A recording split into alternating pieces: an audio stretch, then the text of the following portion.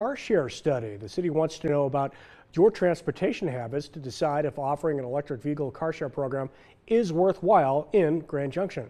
You can give feedback at engagegj.org/carshare or submit an application to serve on one of the city's community focus groups. Here's what Community Development Director Tamara Allen tells us the city hopes to learn from focus groups. In order to understand whether carshare would work here, we really want to understand the needs of our community members. If they think it might be a tool that would help them move throughout the city in a more effective and reliable manner. The hope is that we have and hear from a number of potential users and what their issues or needs may be.